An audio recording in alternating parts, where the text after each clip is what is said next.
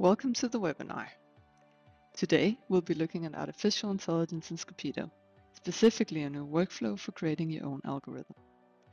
If you have any questions, please write them in the chat. We'll be sure to answer all of your questions either during the presentation or at the end of it. Ken and Danny will be presenting to you today. Welcome.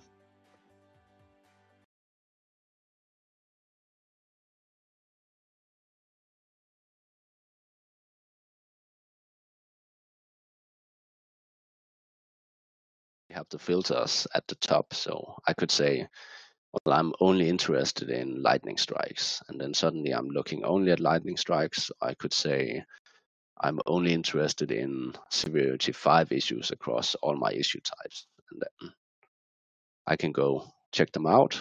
And once I have the right filters and I'm happy with that, I can just go ahead and generate a report. So instead of manually creating Word reports, I just press this one and I get a nice formatted PDF where I can add a summary, and I get all, this is the annotation I just made, you saw, saying loose ball severity 5, but this is basically the document you can hand to your maintenance crew so they can go fix it.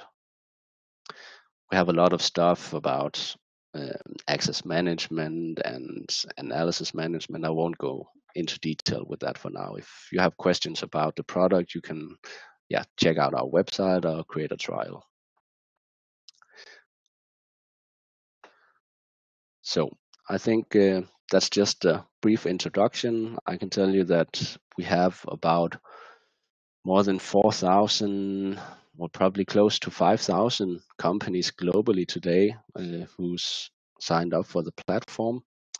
And we have 8 employees in 3 countries. And we have an office in Denmark and an office in New York currently. I think I'll hand it over to Danny to introduce what we're doing today on the analysis side. Sure. Hi, everybody. My name is Danny Feller, with Scopito since 2017 when the platform became commercially available.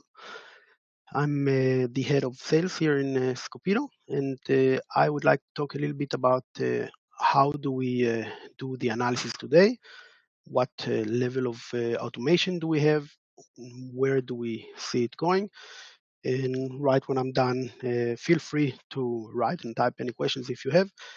When I'm done, we will show our beta feature, which we are, well, which we gathered all for.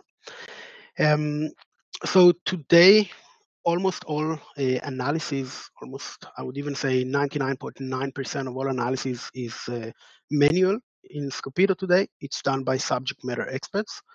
There is a very low amount of usage of AI. It is mostly for our subject matter experts' internal use, and it is saving some time. It's still not there where we can make it commercially available, but we are moving towards that. We have seen throughout the years many companies claiming for full analysis, full automation, 100%, but we have never seen results to actually back those claims. If you guys know of anything, anyone who is willing to share, we are more than happy to see what's out there. Eventually, Scopito is here to allow the market become better, stronger together. So that's also something that we will show afterwards, that we have thought into the product the ability to include your own algorithms if you have anything that's worth sharing. The purpose of the workflow is to allow all of Scopito's users to build your own custom analysis algorithms without being necessarily spending a lot of resources, both time and money, with the AI experts, if you will.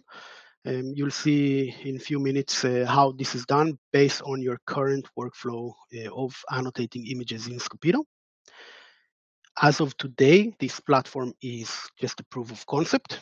It is the aim of it is the aim of us showing it to you today is to gather feedback, to get the level of interest that you guys have in the solution, and of course to learn from you if you see something that could be relevant or bring value to you, your company, your market, or your clients. It is not working as it is. It's not automated. Sorry, to the level where everybody can use it out of the box, but it is working, and we will show how a solution looks like when an algorithm has been trained and deployed in Scopito. We hope that you find this capability interesting. We, as of now, are not sure about the price of this capability. We know it's a big question mark for all of you, and we will get there. For now, we are certain of two things.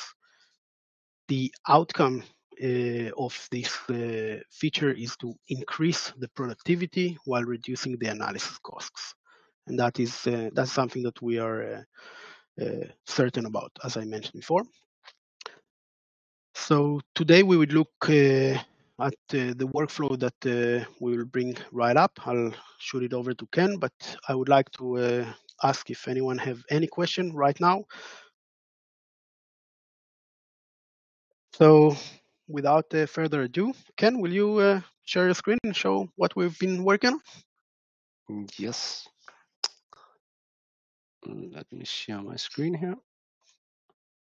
So as Danny mentioned, this is a proof of concept, but it is all functional. It's not fully automated yet. And what we want is the feedback from the market. How valuable is this for your business? And we believe that if we have interest, we can have this released in the first version before the end of this year. So I'm signing in here. This is part of the AI workflow, so it doesn't look like normal Scopito, but yeah, I'll explain as we go. So the first thing you do is you define a new AI model. Right here, someone already said Ken's awesome model, so I'll just follow that. And let's say we'll build an roof tile, a broken roof tile detector. And at the bottom here, right now it's the Scopito AI you're integrating with, but as we truly believe in an open platform, we will make an API so you could integrate with other AI providers. So if you already had an AI partner or wanted to work exclusively with IBM or Azure, then you could integrate that here as well. I'm pressing next. So this is our demo account, so there's not so much data, but some of you who are in the platform, you would know you have a lot of data, and it could go back years. You can see your inspection name, the company, that would be your company it belongs to, or your client. You can see the image count and the number of annotations, which is pretty important because that is a pretty, you need a lot of examples to do AI, or at least very specific type of annotations. So I'll go ahead and just select a roof inspection. I could just select all my inspection data if I wanted to build an algorithm across all my data. So I'll press next here.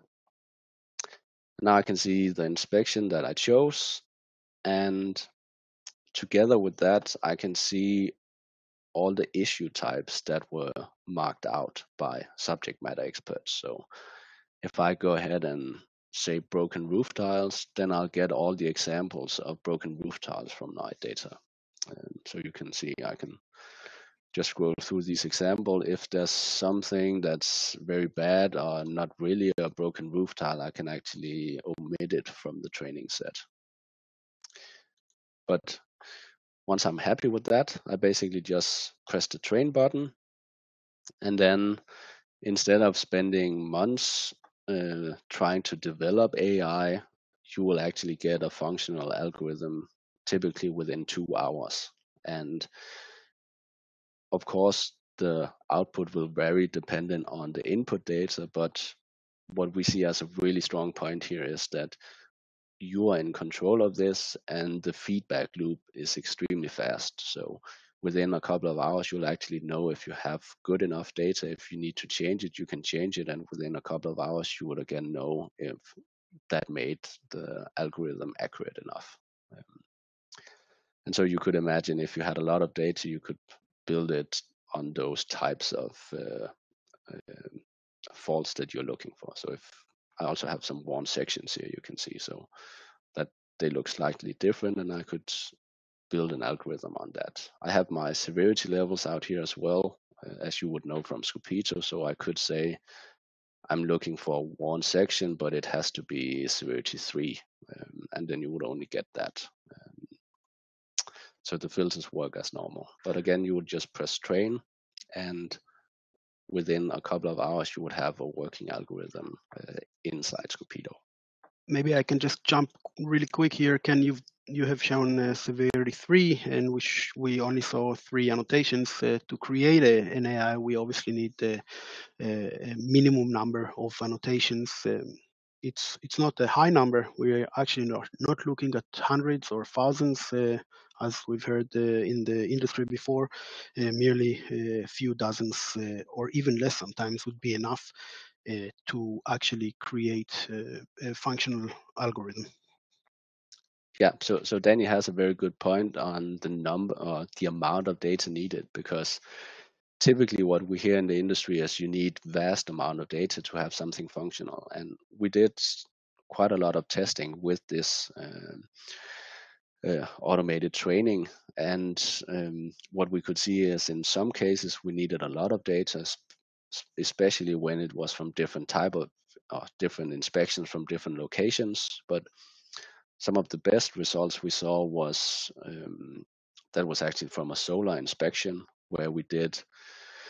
Well, I analyzed only 15 images of one inspection, and it was from those 15 images, it was able to find about 90% of all the faults for that inspection.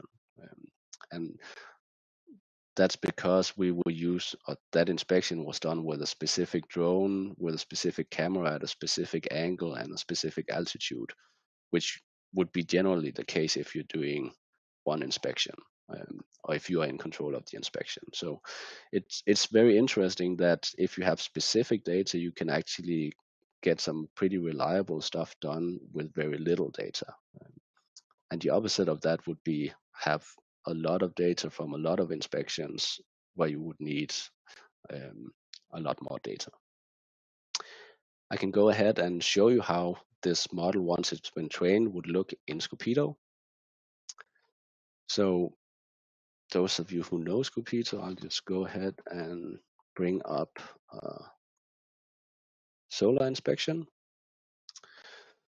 So as you see on the map here, they're all blue, which indicates that there are no issues currently.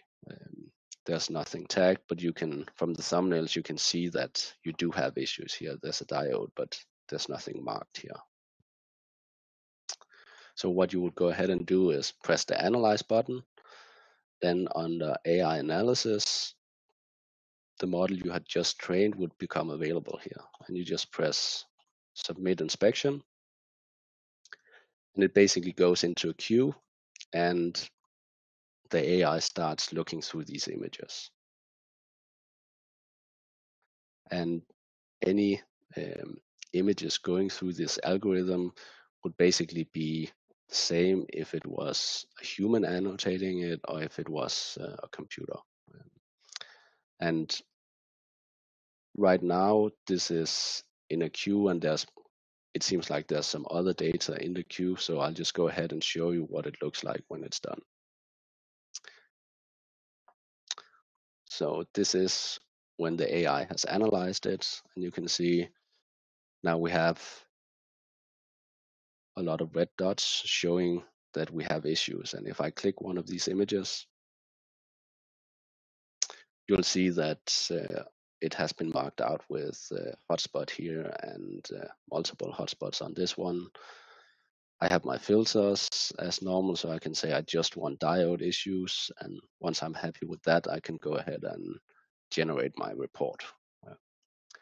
So that's sort of the workflow we envision, that you go ahead and train on the data you have or import the data, but basically getting this feedback loop extremely fast. So not trying to, we've heard of a lot of companies partnering up with AI companies, and they need typically 3 to 6 months and a lot of money to hopefully get you to a reliable algorithm.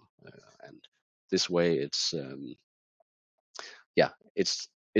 we give you the power to build these algorithms and get the feedback very quickly. And just wrapping things up from our end, this is our vision of it. We really our mission is to enable the drone industry, and we feel what is needed is putting more power in the hands of our clients. So having this data and just being able to press train within very few hours, you would have a working algorithm. And of course, we cannot guarantee that the accuracy of it, but we can guarantee that you get this feedback loop very quickly. Perfect. Yeah. Well, I think that's the wrap up. And I know it was not that long, but we like to get to the point. So yeah, we hope it was interesting for you. And please do get in touch with us. Have a great day. Thanks. Thank you very much, everybody. Bye bye.